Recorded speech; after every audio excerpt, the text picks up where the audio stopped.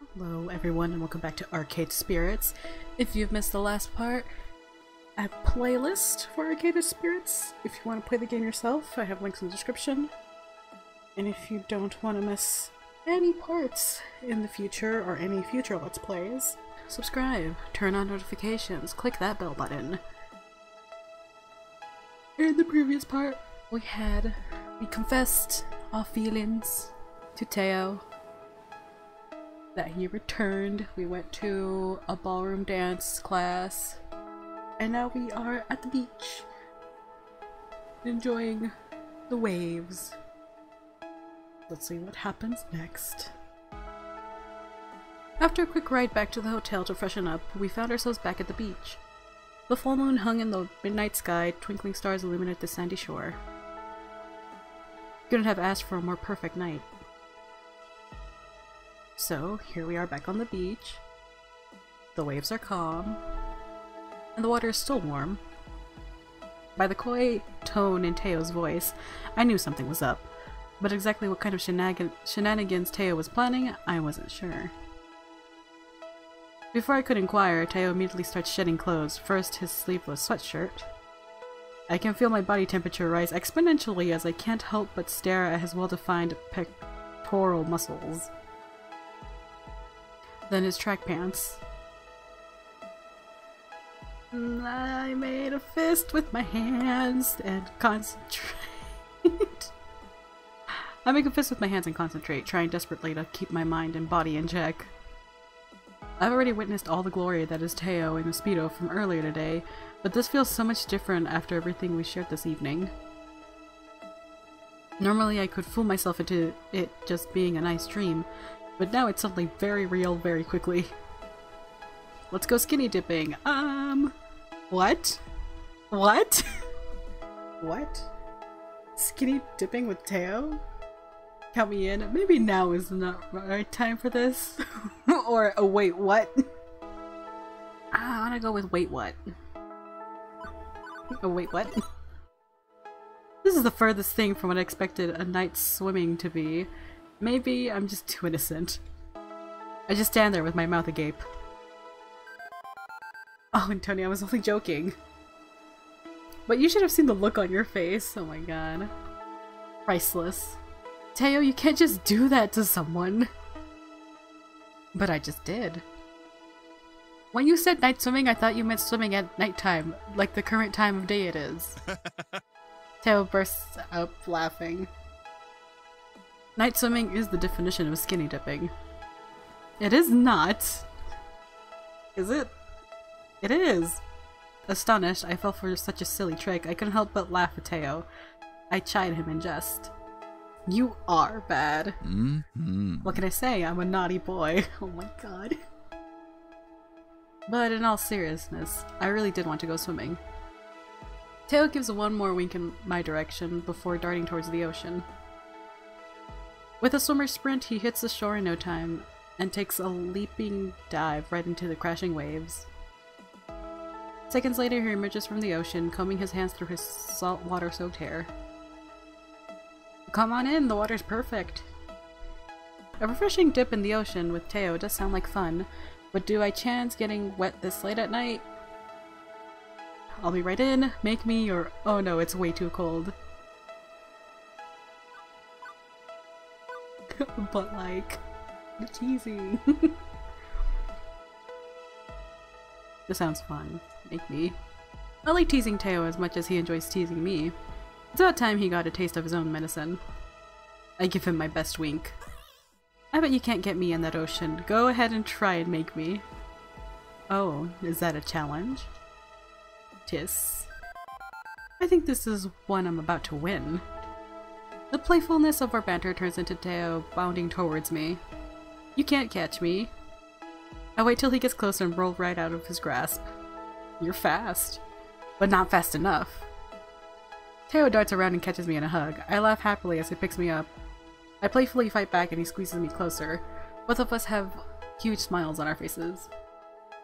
Still in his embrace, he walks us back into the ocean, the cool water tickling my skin. What was that about not being able to get you into the ocean? Fine, fine, you win this time. Teo lets me down gently, and the second he has his back turned, I dunk my hands into the water, scooping up as much water as I can and splash him with all my strength. I continue the onslaught until I feel he is appropriately drenched and my arms tire. Teo laughs and smiles in return. I deserved that, didn't I? You did, and now we are even. Good. A truce is in order, then. I accept. We are now officially truced. As much as the water feels nice, it is relatively cold and I feel my skin prickle. Even in the moonlight, Teo takes notice of it. We don't want you to turn into a prune, do we? No, but I don't think I would mind being a plum if I had to be a fruit. Teo walks over to me and puts his hands on my shoulders. Once again, I find myself lost in his gaze, his gentle expression accentuated in the light of the moon. Come on, let's get you out of the ocean. Let me carry you back? Oh my god. It's only fair since I carried you in. I nod in agreement. Teo leans over, putting his arms in the crook of my knees. I gently fall into him as he picks me up. My arms find themselves wrapping around his neck, and I bear my fleshed face into his chest. Teo carries me ashore and gently places me on the sand. My toes touch the gritty sand, and once I'm stable beneath my feet, I look back up at Teo. He brings up his hand and places it on my cheek. I nuzzle my face into his soft hand and gingerly kiss his palm. You are stunning. Smiling, he waits for my gaze to return to his before he leans over and kisses me passionately. I can still taste the ocean salt on his lips. Oh my god. All good things must come to pass. Plus it's very cold and I feel a burning need to be dry again. To be very dry again. Soon we're toweled off, changed back into our normal, if now somewhat damp, clothes, and are enjoying the evening air rather than the evening water.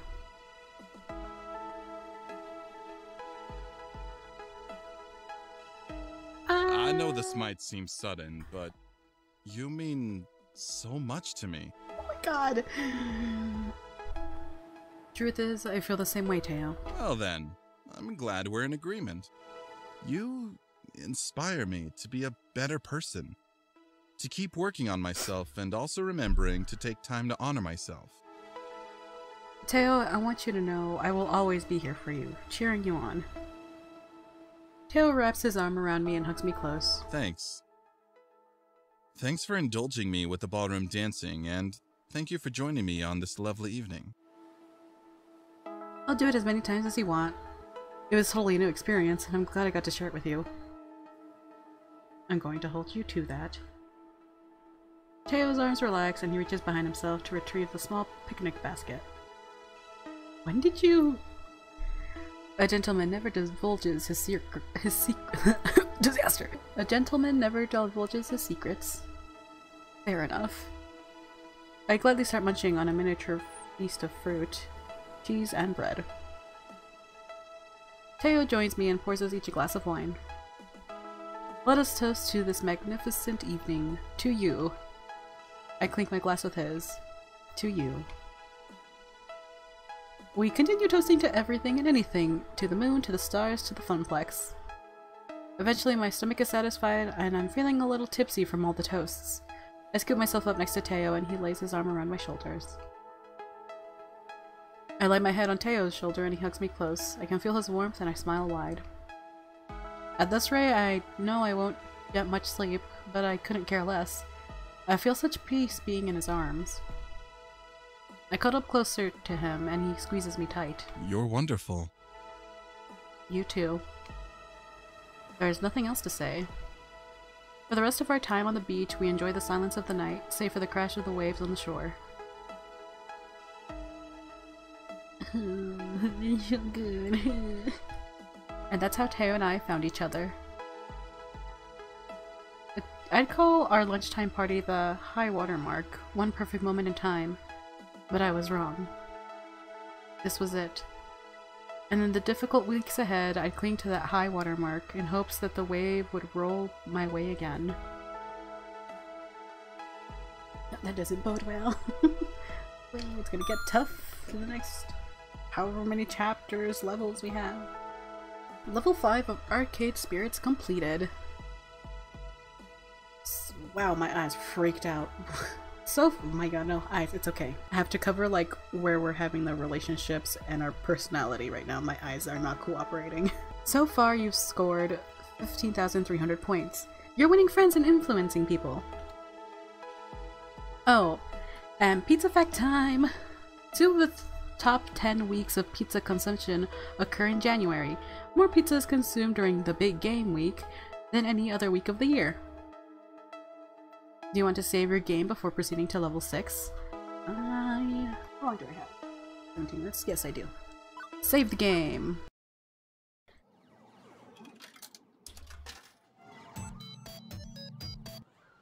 Hit the lever, level 6.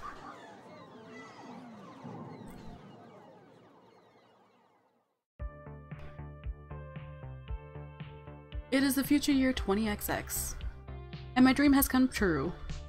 Okay, let's be honest. If you asked me 2 months ago if my dream involved being the event coordinator of a video arcade, I'd have just stared at you kinda funny.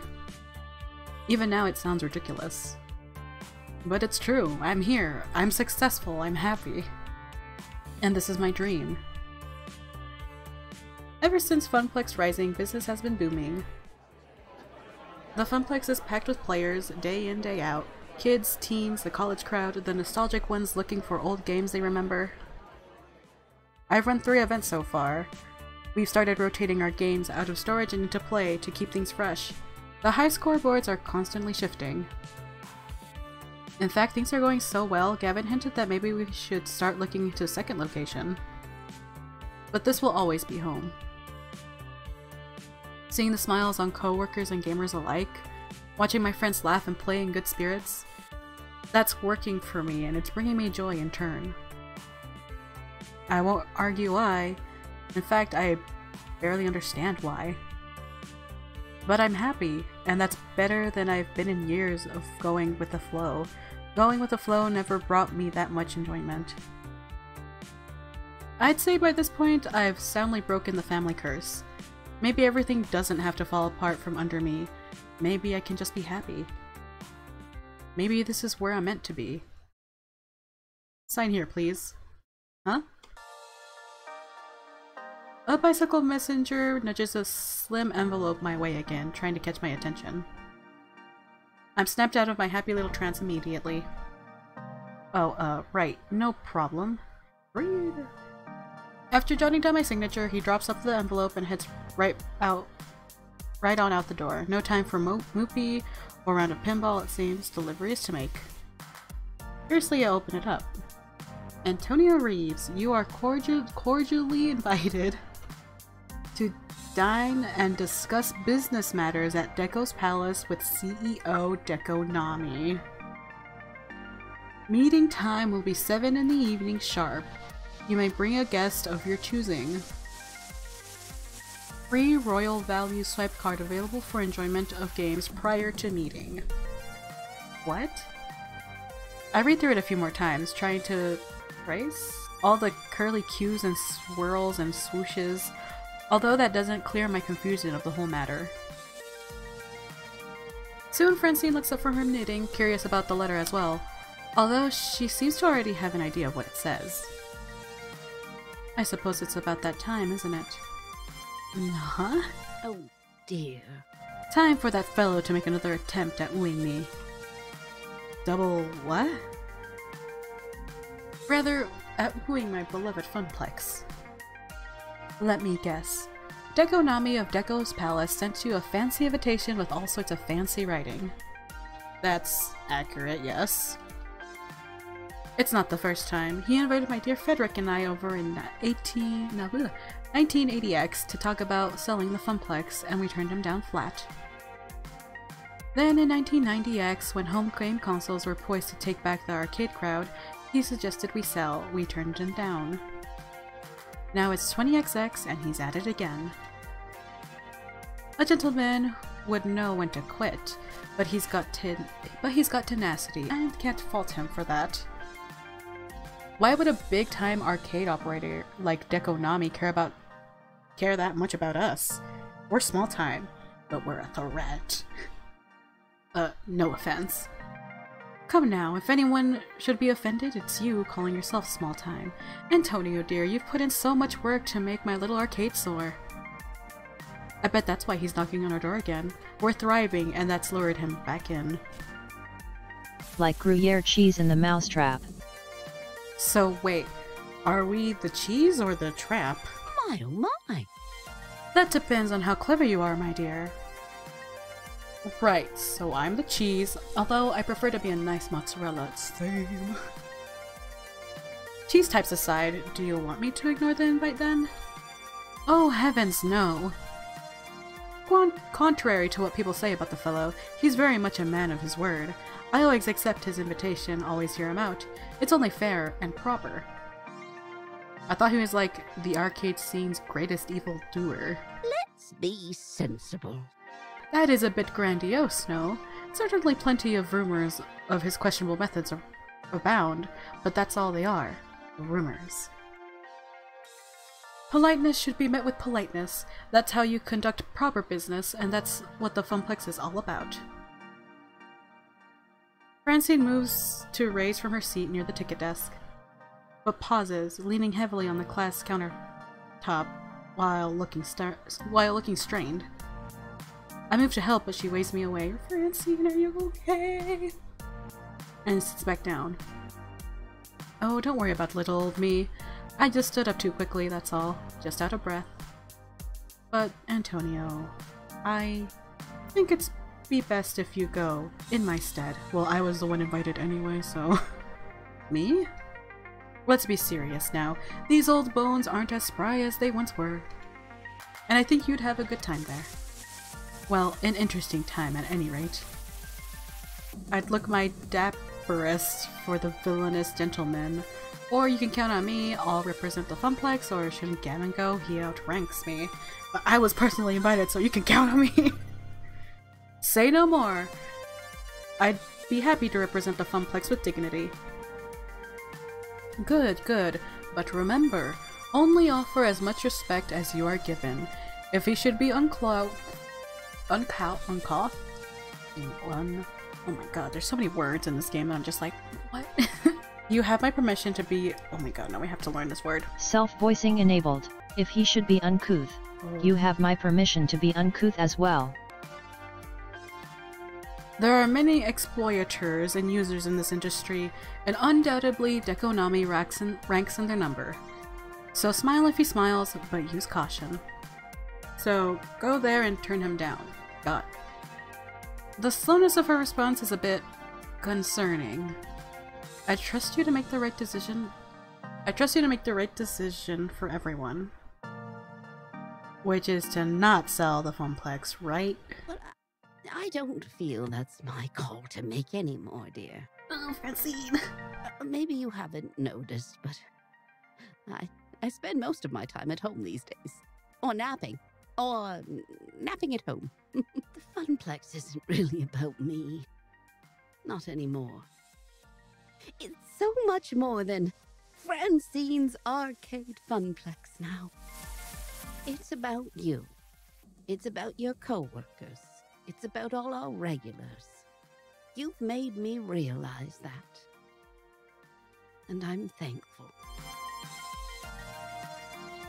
This is your dream as well as mine, or your kingdom is mine to rule. But seriously. Or I wasn't trying to take over your home, Francine. This is your dream as well as mine. You're the one that started this place, Francine. You had a dream of a place where people can have fun, relax, make friends. I feel like even entertaining the idea of selling it is, well, it feels wrong. Disrespectful to you and your dream. Oh, you're a peach, dear. But times are always changing. I'm an old fuddy-duddy, stuck in her ways. Maybe the time has come to change how the Funplex does things. We're almost back in the heyday of 1980X, thanks to the changes you've made. So I won't say you can't decide to sell. If it's a change you think we need, do it. Please keep an open mind. Francine sighs deeply, looking more tired than usual. It's only afternoon and I'm already worn out. Haven't even done anything but sit here and knit all day. Knitting takes a lot of concentration. That's not nothing. If you're feeling pooped, you could take a few days off, go home, get some rest. All the same, I'd rather come in for work tomorrow, even if there's little work for me to do. I love being here. This is my true home. And yet you want me to keep an open mind about this deal? Like I've told you, life can be a difficult series of trade-offs. What I want and what should be are often different things. I'm relying on you to do right by everyone I love. If selling is in their best interest to keep this dream going, so be it. No matter what you decide. I'm proud of you. I knew there was something special about you when I hired you to replace my grandson. You are the brightest spirit at the Funplex. And while we may not be blood, I'm happy to consider you part of my family. I'm gonna cry. You're the grandma I never had, Francine, or Francine, you have my sincerest thanks, or does that mean I can borrow the car, Mom, or I'll defend the Funplex with my life, or won't your family object to that?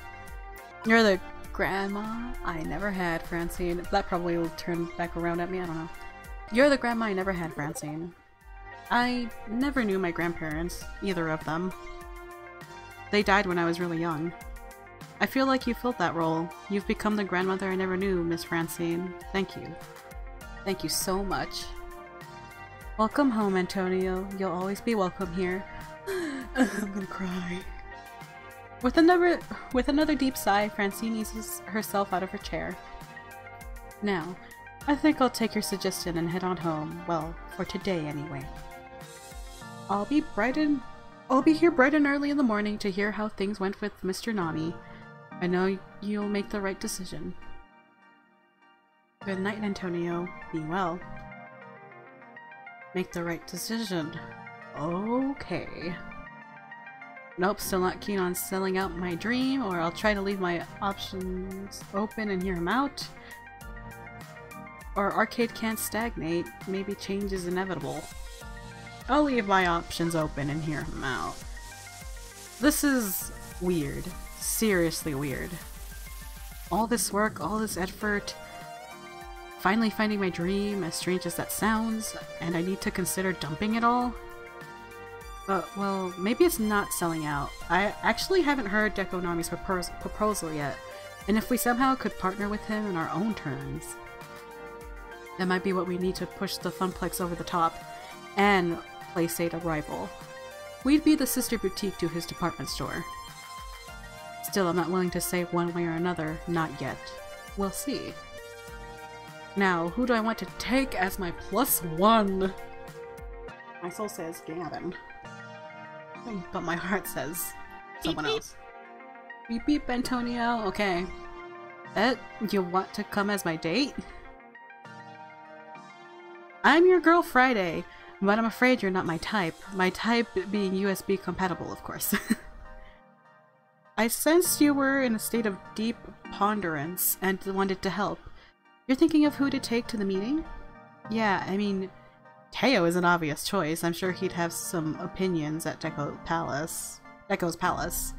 True, as part of the Funplex family, Teo would be a good pick. But this is a business meeting. You may want to consider widening your options. Teo will support your decision either way. It's clear he trusts you. True, okay then. Gavin, he does business in a business-like way. Look, me and Gavin will probably balance ourselves out because he'll look at it as a business and I'll be the heart. But also Teo, because I actually want to do all the scenes with Teo. Naomi, she can assess the quality of their games. Ashley, she's got a good eye for local culture. Queen Bee, she knows the gamer scene. Percy, he knows business and gaming in equal amounts. Or Teo, he understands arcade social communities. I don't know. You know what? I'm gonna leave this for next time. Thank you everyone for joining me. Hope you liked that continued date with Teo. If you don't want to miss the next part, subscribe, turn on notifications, click that bell button. If you liked what you've seen, like. If you want to play the game yourself, I have the links in the description. Thank you for joining me. I'll see you next time. Bye-bye. And thank you to this month's patrons. If you're interested in becoming a patron, I have a link in the description. Hopefully I'll see you there.